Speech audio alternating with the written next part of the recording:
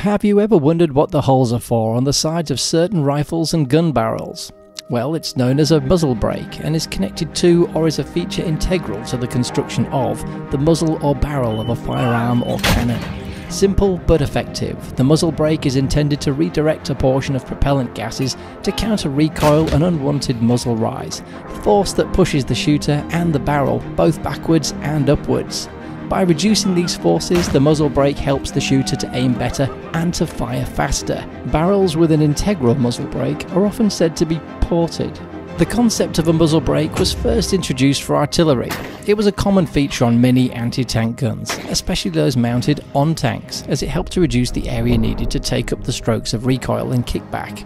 Over time, muzzle brakes have also been used for rifles and pistols, especially for competitive shooting. In this case, they are often called compensators, as they compensate for the recoil and muzzle rise of the weapon.